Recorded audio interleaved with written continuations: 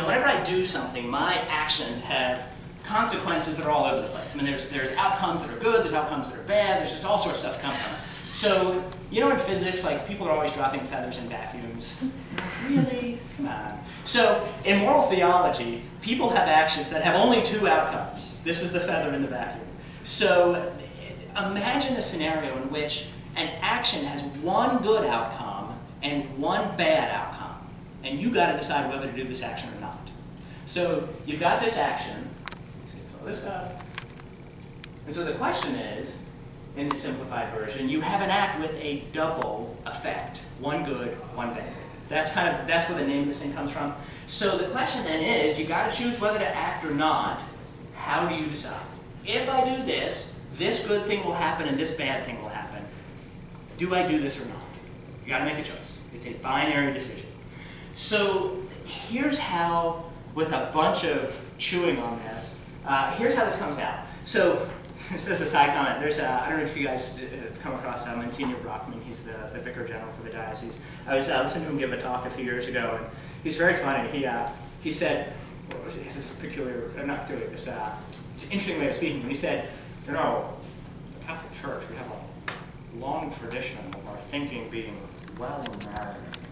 So we got 2,000 years of thinking about things. And so here's what's percolated through. At this point, I think it took about 1,700 years for this group. The principle of double effect has 4 criteria. If you want to memorize something, here's something you can memorize. So the principle of double effect, in order to choose to do this action, here's the example. I drove over here tonight to give a talk. The good outcome of the talk, hopefully, is formation and inspiration and drawing you closer to God. The bad outcome is I have contributed to greenhouse gases because I burned some gas together.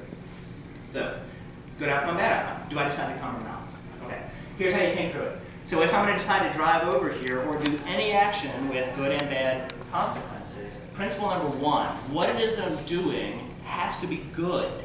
I mean, if I'm choosing to do an evil action, this whole thing just stops right there. So I have to be doing a good action to start with, right? So then the second thing is my intention must be only for the good outcome. So if I'm intending the bad outcome, that identifies in me a disordered will. I am wanting something bad to happen. And that's bad. So I can only intend that the good outcome happen.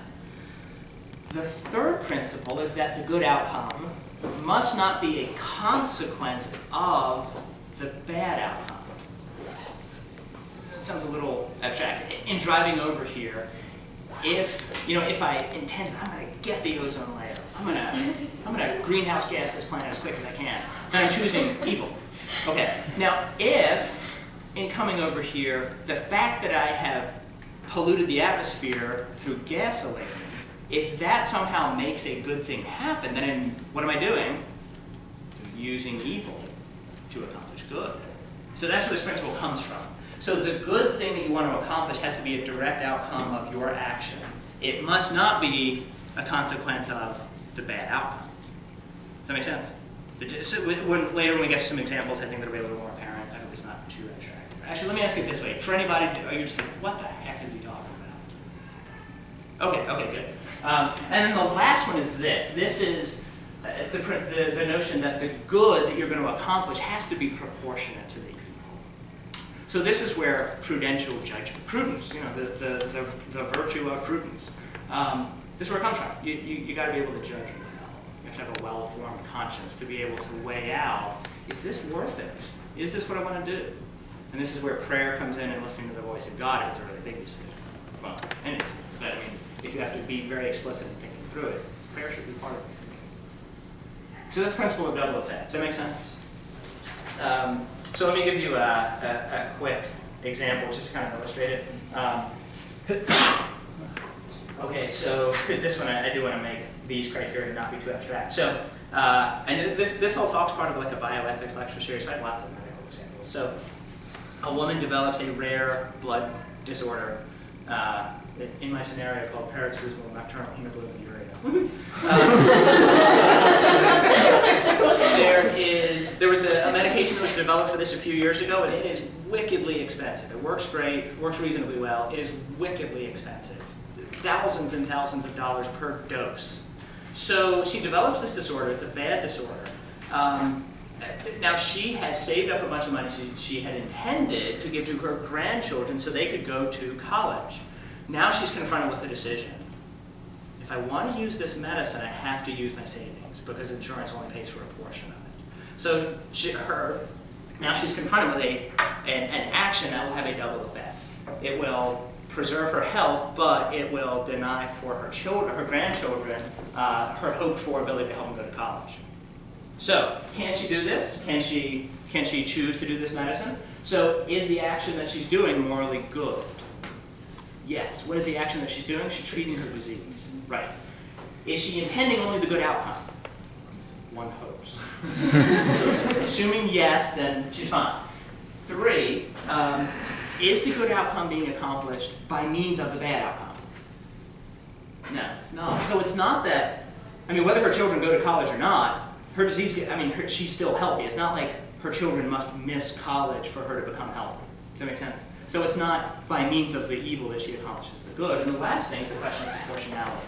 Now here's where prudential judgment comes in. She could decide, no, I'm going to pay for my grandkids to go to college. I'm going to suck it up, and this is my sacrifice for that. That's fine. That's legitimate. That is prudential judgment. Or she could say, yeah, I don't like paroxysmal electronic I'm going to treat it, and that's fine too.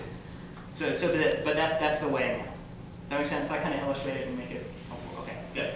Okay, so now let's go on to the last one. So the evaluation of the moral kind of an action that a person is doing. So this one's going to start out a little, not too abstract, but a little weird. But I think this is very useful. So in the last 2 sections, one may never use evil for good. We're talking about an evil kind of action.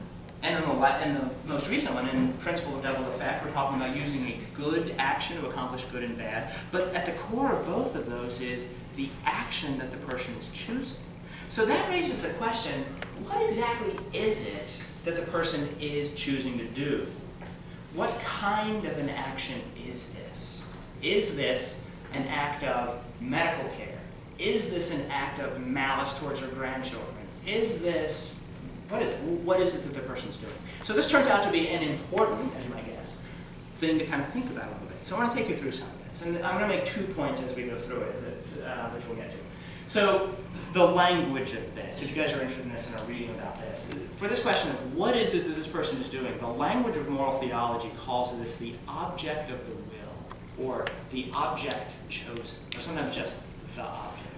So, and this comes from a conceptual framework for thinking about moral decision making, the sources of the morality of what's called the human act.